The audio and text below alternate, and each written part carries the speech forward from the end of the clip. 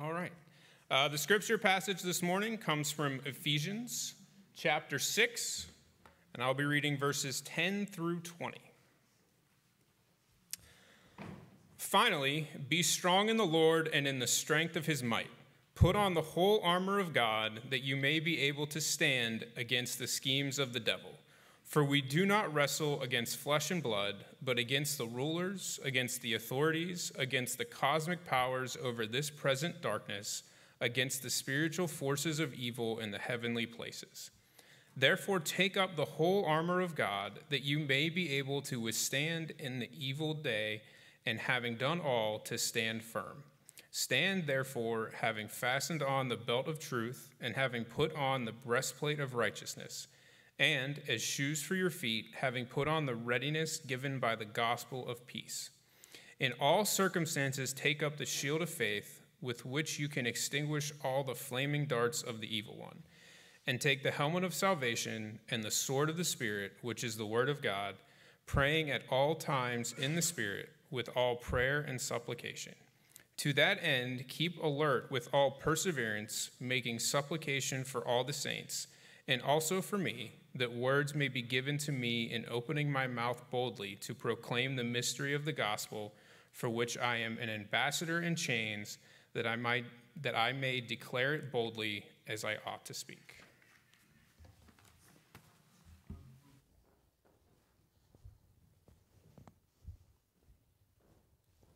Morning, Water Dam. It's good to be with all of you today. I want to just make sure I don't forget this. This is on behalf of the Cario family. The viewing is today in Canonsburg at Solon Funeral Home, August 27th, which is today, 2 to 4, 6 to 8. And then tomorrow will be the funeral at the same funeral home at 11 o'clock. Then the family will gather back here for a dinner to be together and to have fellowship. We're thankful for the fact that we can offer that as a church family. And it's a blessing to be able to come back and be cared for and nurtured by some of our people. And so just pray for them. If you're not able to come to the viewing today or tomorrow's funeral, we want to make sure that we pray for them.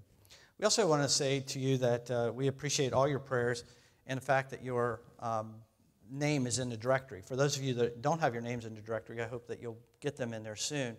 Because what I do is I take the directory, I brought it today, I was going to hold it up, but I don't need to hold it up for you to know, that I prayed today for a few things. One is that, I'll take it back here, but notice it says, be strong in the Lord. So I prayed that you would be strong in the Lord and basically that you would trust in his strength and not your own. And the second thing is that you would put on the whole armor of God, not just some of it. A lot of people want to piecemeal it and take what they like and leave back the parts that are hard.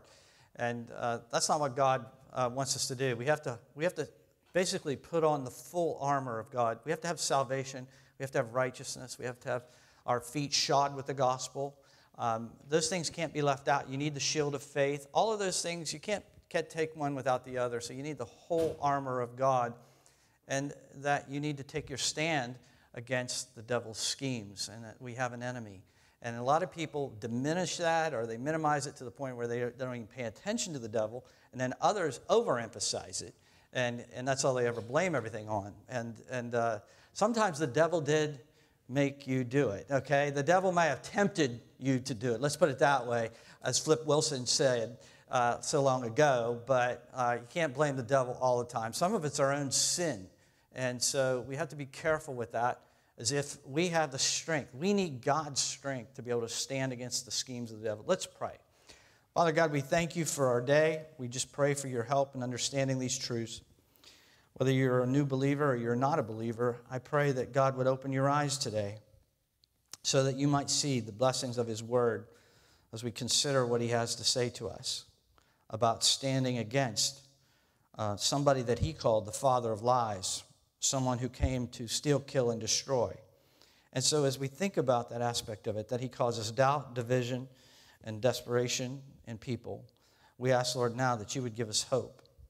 And that where death has reigned, that you have overcome death and darkness, that you live so that we might live. And so, Lord, we just pray for your help for the soul that's out there that's having trouble standing right now and struggling to stand. We ask for your help for them. We pray for those who are standing but need to be encouraged to keep standing. And Lord, we just pray for those that don't know you yet, that they would come and consider you as their Lord and Savior, that they need to know that they need you to be able to stand before you. That it is only through knowing you that we can have salvation and peace. It's in Jesus' name we pray. Amen. I don't know how many of you grew up during the era that I grew up. I was born in 1964, so as I came up, the Vietnam War was part of my childhood. I grew up with the pictures being on the news at night as I was growing up. And then when I finally graduated, one of the things that they required you to do in 1983 was that you had to go register for the draft in case they did draft. The draft was not in place at that time, but you had to register. And that was a strange feeling to go there, put my name on the line, and know that the government could summon me at any time to become part of the military of the United States. Now, my dad, he was in the Korean War. He was drafted. He wasn't actually drafted, but before they drafted him, he actually signed up for the Navy. So he was in the Navy for 4 years. But I just want to point something out to you. Dr. Bob Deffinball writes that Paul's instructions to put on the full armor of God is a command. During the Second World War, he says, my father and many other men received a letter in the mail that began something like this: greetings from the President of the United States. That letter, as you may know, was notification of having been drafted into the military. The President's greeting was not an invitation. It was a summons. It was a summons. One did not dare to ignore this letter without expecting serious consequences. Paul's instructions concerning the spiritual war are similar in that Paul is informing every Christian that they have been drafted.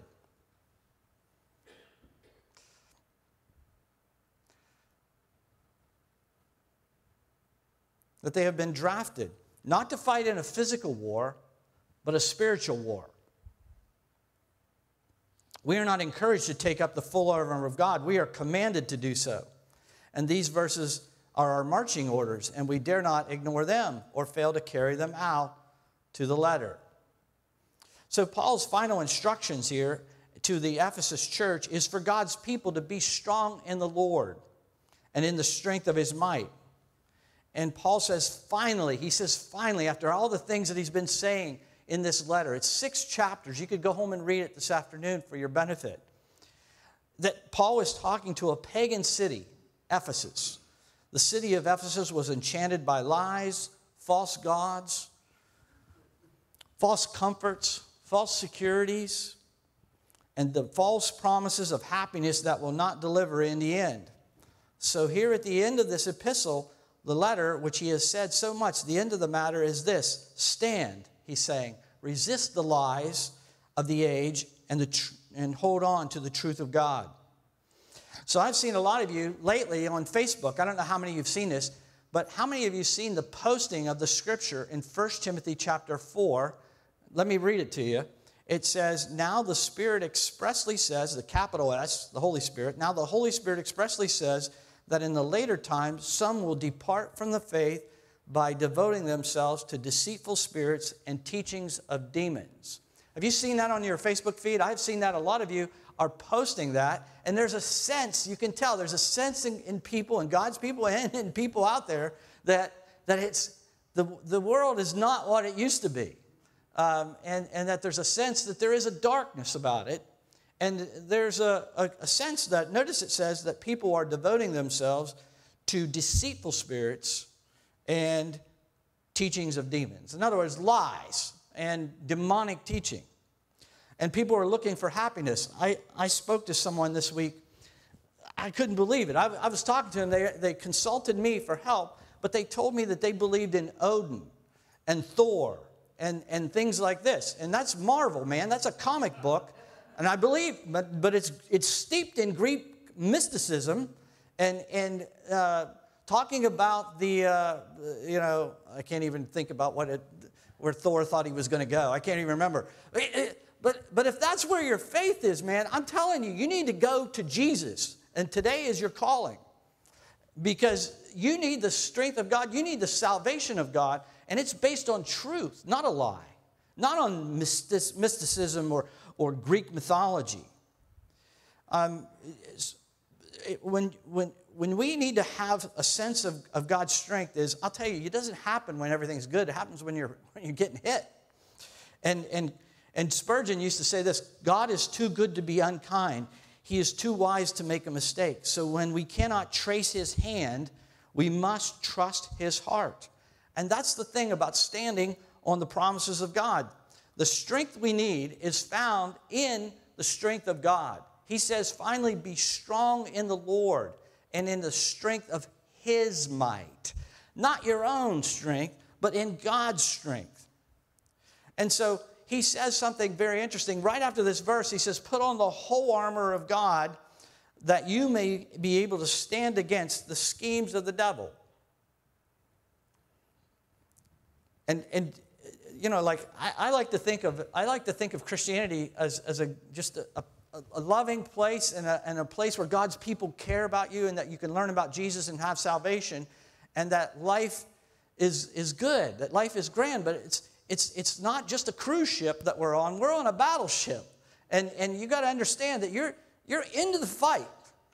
You're not able to. I was thinking about if they stuck me in one of those MMA cages with I can't remember that guy that's like nuts. I mean, he jumps around and stuff. But I would be running from that guy all the time. But eventually, I'd run out of space in that MMA cage because I would have to fight eventually. And that's the way I think some people, as Christians, we think, oh, if I could just avoid it, I'll just get along and go along. I won't say too much here. And I don't want to make waves. But what God is telling us is that sooner or later, every believer, this is Warren Wiersbe, discovers that the Christian life is a battleground, not a playground. And that he faces an enemy who is much stronger than he is apart from the Lord. In Dr.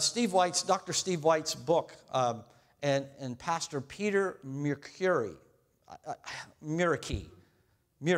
I think is his name.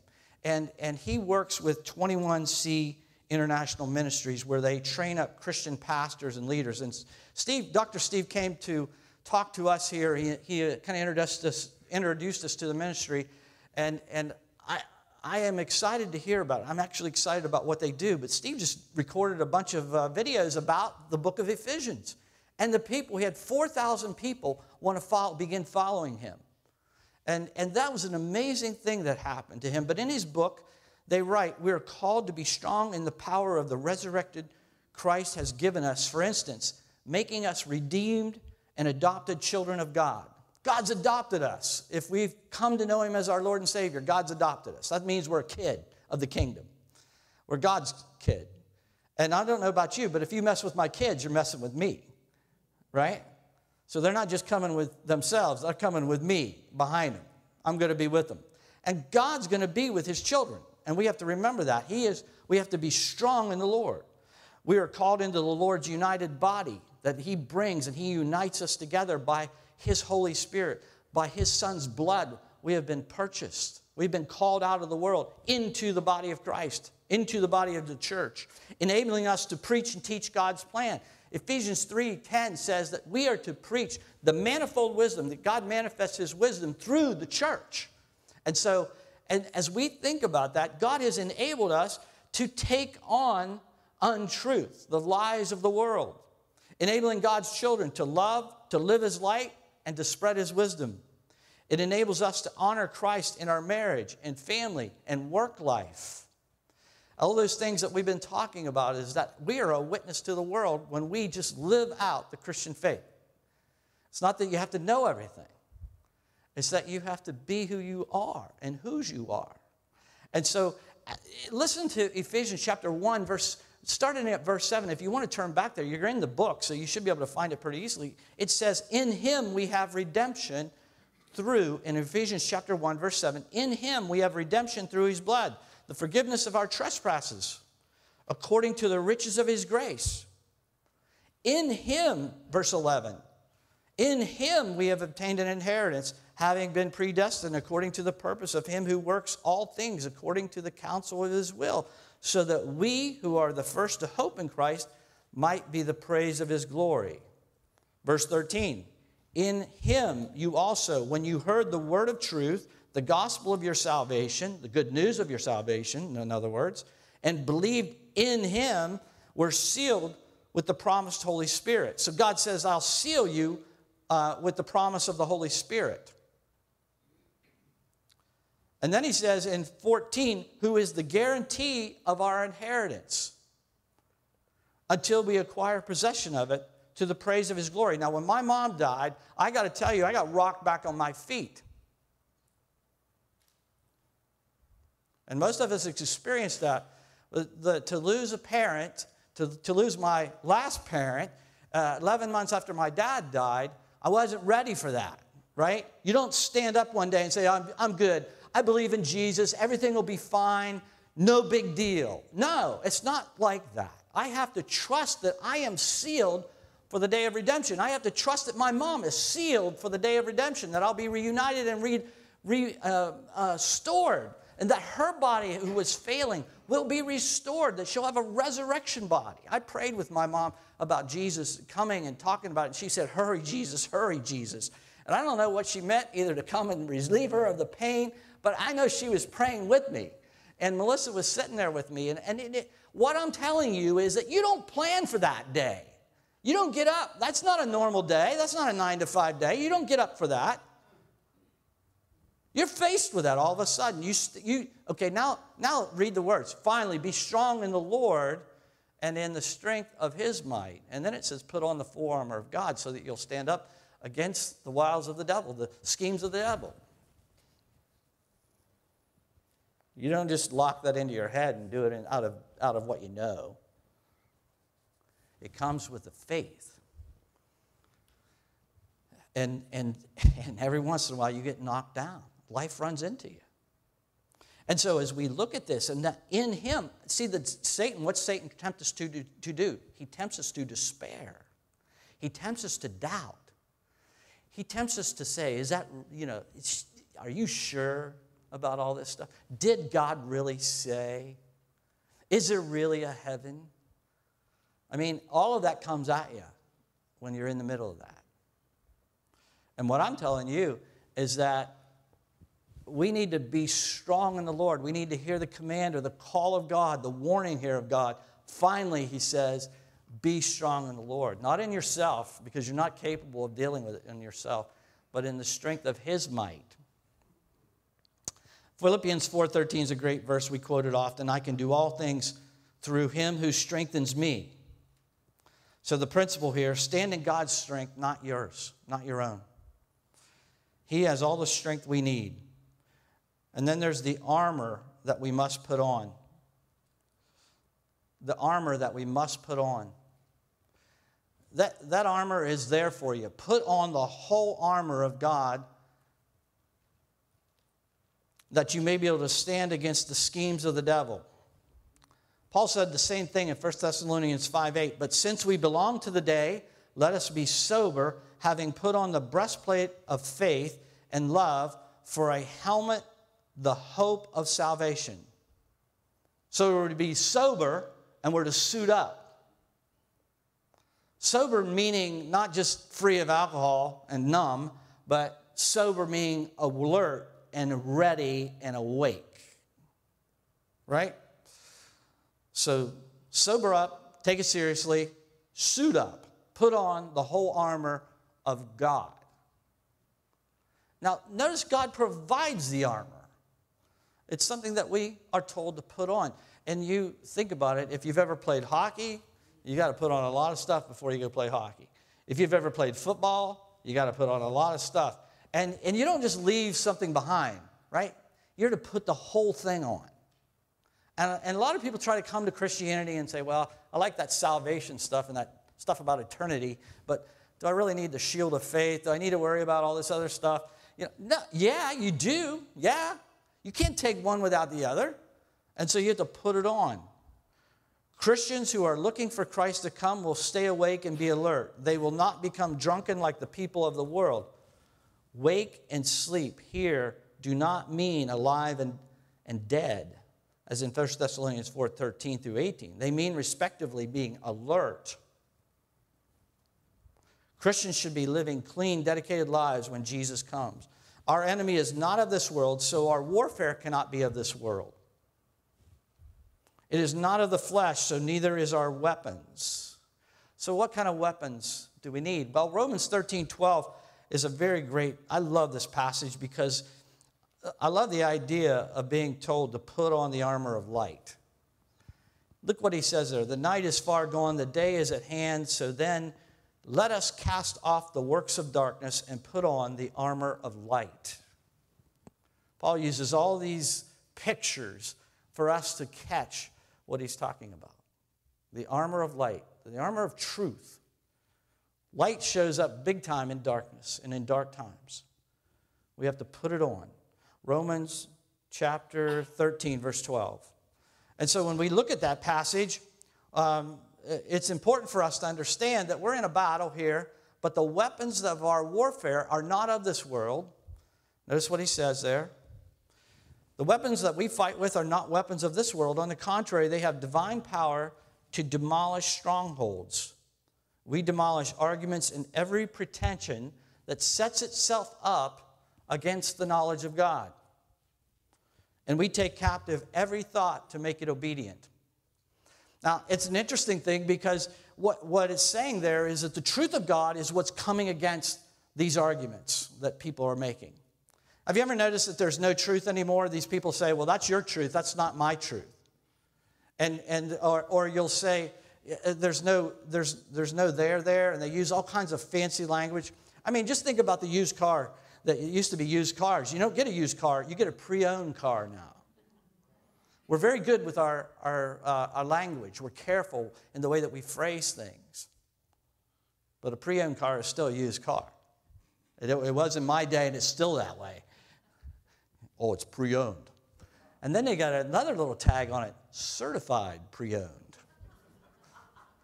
And then they say, well, you need the warranty, because all this stuff could break and fall apart in a few months. And I asked the guy one time, Hannah was buying a car, I said, what is it, you telling me this car is just going to fall apart? He goes, no, I'm not telling you. I said, you sound like you're saying to me that this car is going to fall apart. I said, that's what you said. You said I needed this warranty because if the thing's going to fall apart. And he goes, no, I'm not telling you the car's going to fall apart. It's a good car. It's pre-owned. It's certified. I said, oh, I thought that's what you said earlier, but now you're trying to sell me a warranty and telling me it's going to fall apart.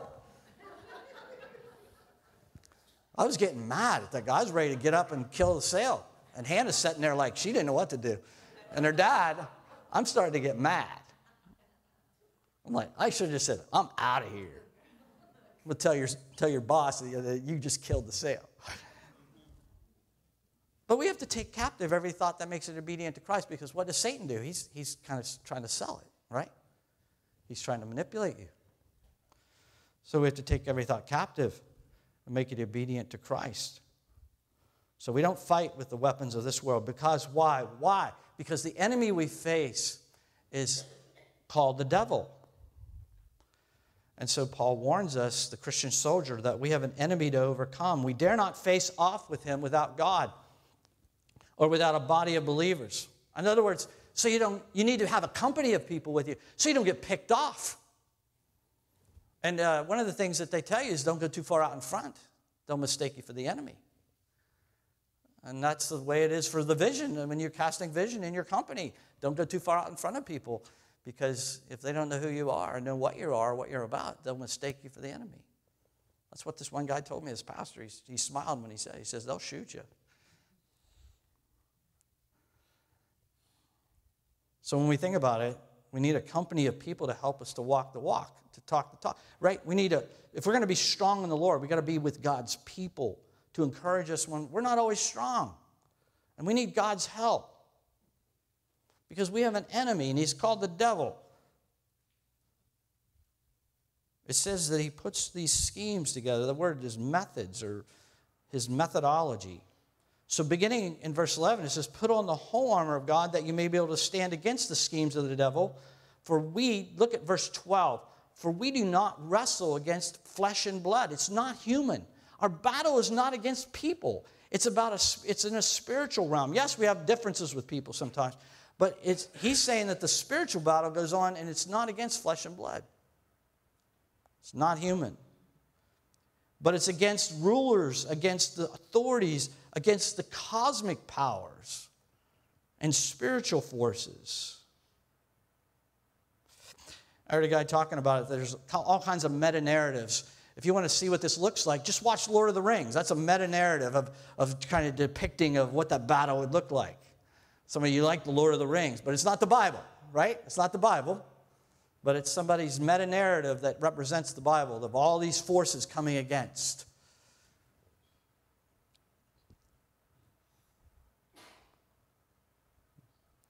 We notice that our enemy is made up of darkness and demonic forces, rulers and authorities. Now, most of us have walked out the door this morning and we didn't think about this, right? We didn't think about this. We don't think about this stuff until it hits you in the face or until you see stuff on the news. I mean, it's crazy. Are police officers facing the stuff that they face? There was a shooting going on in, was it Garfield Heights or whatever? That stuff goes on all the time. When I moved here from a town of 7,000 people, Belpre, Ohio. I mean, when I first came here, all I saw was shootings and knifings and fires. And people say, well, that's not... I wrote to the television company, and I said, do you guys have any good news? Because you remember Fred Hansberger? He talked about how Pittsburgh has nothing good on the news. And I said, I agree with you, Fred. So I wrote to WTAP, or TAP is in West Virginia, Parkersburg, West Virginia. What is his name? WTAP? WTAE, right? Okay, thank you. But I wrote to him. I said, hey, you got anything other than knifings and stabbings and shootings and fires? I mean, everybody's burning everything down. Or something's going on. And I'm like, what in the world? And so when I first came here, I noticed it. But people in Pittsburgh, you get used to it. It just blends into the news after a while. And so it's just like, it's like, okay, it's just another day in the hood. And so we have to understand that there is a dark force, but it's not human. It's spiritual. It's a darkness. There's a spiritual darkness out there. When I say the devil, what comes to mind? He's not a little red guy with a pitchfork. His name means accuser because he accuses God's people day and night before the throne of God. That's in Revelation 12, 7 through 11. His name means adversary because the enemy of God. He is also called the tempter. And he's also called the murderer and a liar by Jesus in John chapter 8, verse 44. Jesus said he comes to steal, kill, and destroy. Jesus said, I have come to give you life and life abundantly, but the thief comes to steal, kill, and destroy you. That's Jesus. And so we have to understand that he ain't no joke. David Jeremiah says, did you know that Satan's purpose is to divide and conquer? Satan always has been a divider. When he was cast out of heaven, he divided the angels. He took a third of them with him. He instigated division in the first family, pitting Cain against Abel. And in the early church, he entered into the heart of Ananias and motivated him to divide his loyalty between God and money. Wherever you see Satan at work, there is always division. That's true. He is also called a lion in the scriptures, waiting outside your door to devour you. Right? 1 Peter 5:8. A serpent who deceives back in the garden. Why did he deceive? Because he wanted to destroy what God had, the crown of his creation. He wanted to destroy Adam and Eve. He wanted to divide them. He masquerades as an angel of light. In the Bible, he's called the God of this age in 2 Corinthians 4:4, that he came to darken the mind of people. He seeks to blind the truth, men of the truth, men and women. Now, I don't know whether you're in darkness or not. I don't know whether you believe in Jesus or not. But according to the Bible says that God can overcome that darkness. And that if you're here, that Jesus Christ came to conquer Satan, sin, and death. He is able to overcome it. 1 John 3:8 says the reason the Son of God appeared was to destroy the works of the devil. So our struggle, your struggle, my struggle, is standing in the strength of the Lord and not in my own strength. That there is an armor to put on, all of it, not some of it, and that there's an enemy that we face. And we think about this. Look at the warning from Paul to the Corinthians. He said, be careful where you stand, lest you fall.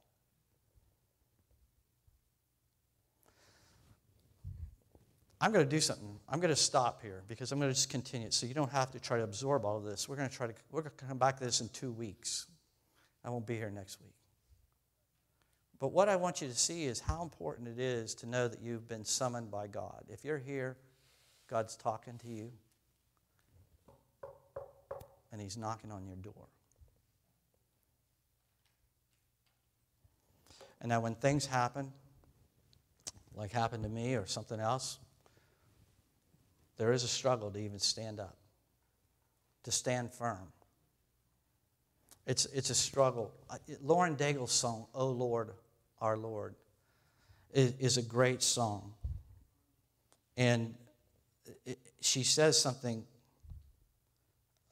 interesting in my opinion.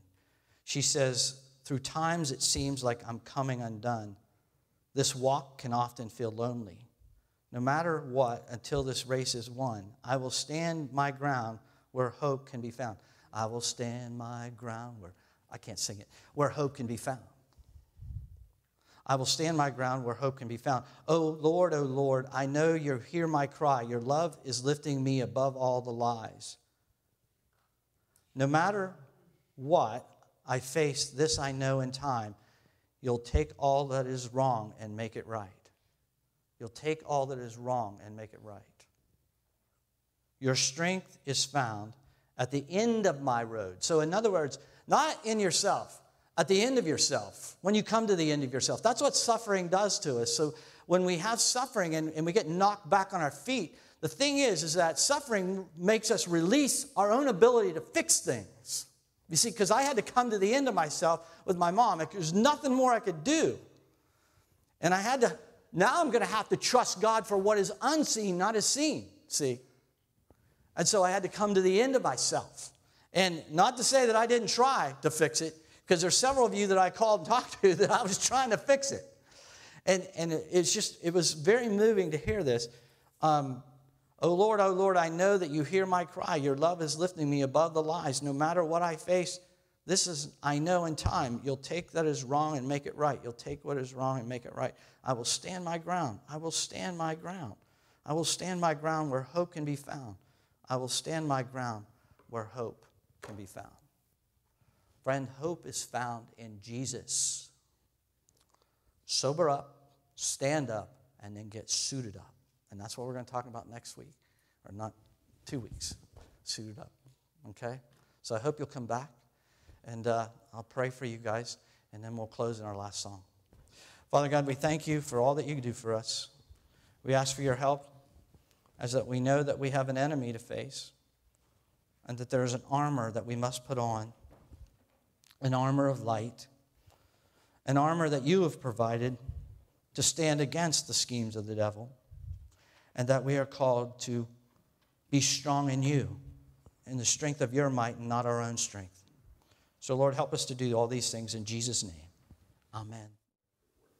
Amen. God bless you. I hope that you were encouraged today to come to Christ, and that you would trust in Him and Him alone for your salvation, so that if you ever find yourself on the edge of eternity, that you know that God is there and that His hand will reach out to save you. He already has reached out His hand, friend, in Jesus Christ, that He wants you to come and believe in Jesus, asking for forgiveness of your sins. And He said He is faithful to forgive you of all sin. hear the words of the benediction. May the love of God, the grace of the Lord Jesus, and the fellowship of the Holy Spirit be with you all. It's in Jesus' name we pray. Amen. God bless you.